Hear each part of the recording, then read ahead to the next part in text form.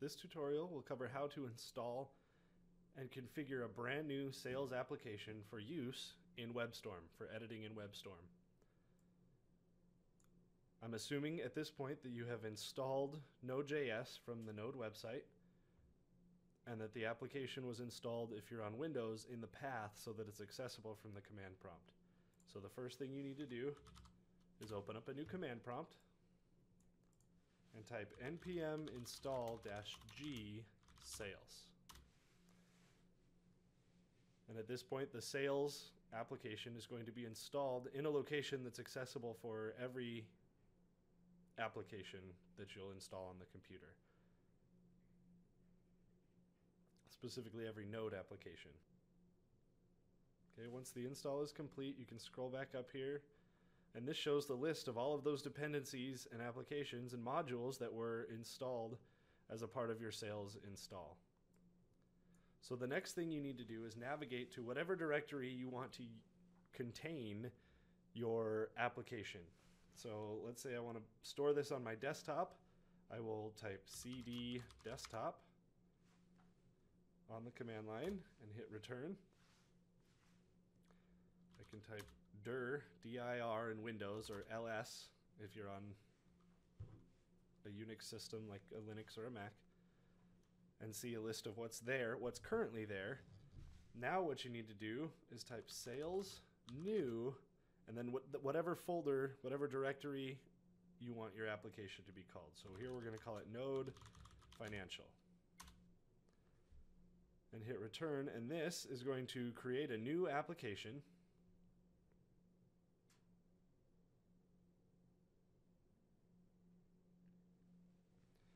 Installing a lot of the same dependencies, but this time in a directory specific to this application. We had to install it generally for everybody the first time so that we could type that Sails new command.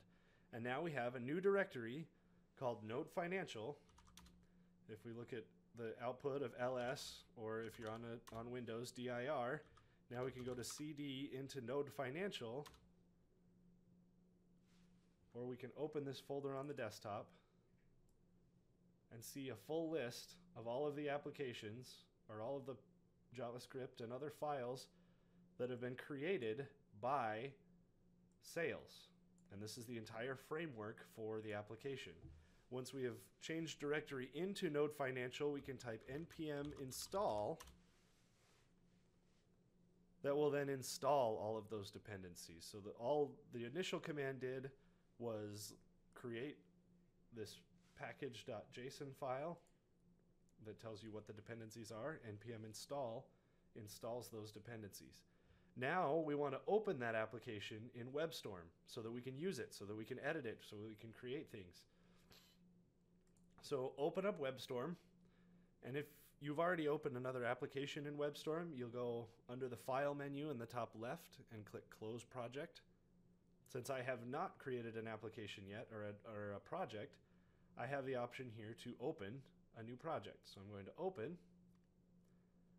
up and navigate here to my desktop, Node Financial. That's the name of that application, that folder that I created on the desktop, and click OK. Now that directory is open, and I can open it in here and see all of the files, the controllers, the models, all of the framework that Sails has created, including that home page. Now the last thing we need to do in Sails, or in WebStorm, sorry, is set up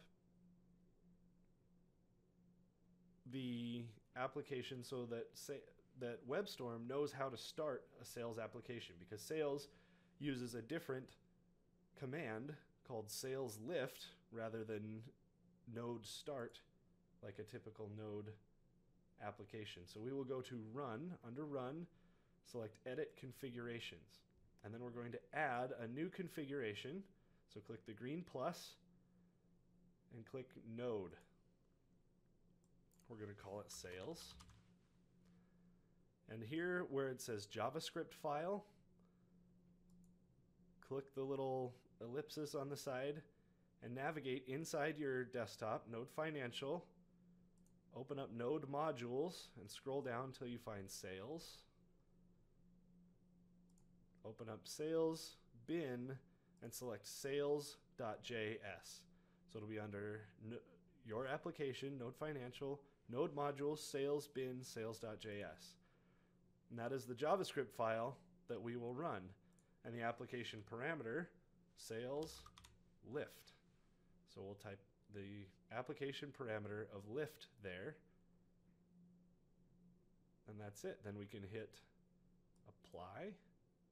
You have the option, if you would like, to automatically open a browser to the home page every time that you run that Sails lift, every time that you start your application. If you want to, you could go over to Browser Live Edit, check that box for after launch to launch your default browser, possibly with the JavaScript debugger open, to be able to instantly see your application's homepage as soon as you start it. You don't have to, that's completely optional. I'm gonna leave that turned off. So we click OK, we've now got a full application framework. We're gonna run it. And notice down below, it opens up all of our options and it says Sails has been started. So it's starting the app. It tells me we're in a development environment. The port is 1337. So if I open up a browser now to localhost 1337, I see our brand new application. And the application is running and we can look at it and do whatever we want here. And this provides basic instructions for what to do, along with links to tutorials and other information about the site and how to create a Sails application. So now you have a fully working Sails application here in your development environment. Now we can hit that Stop Sails button down here in the left corner, or under the Run menu, we can hit Stop Sails. And that stops the application from running, so we don't have to leave it running in the background. If at any point you change things in your application, you probably need to stop Sails and run it again. You have the option of hitting stop, or you can hit this other button to rerun Sails. Control F5 or the little stop with the green arrow, and that will stop and restart the server for you. So as you're making changes in your application, messing with things and need to see how those impact the application, you can just rerun it to get things going again.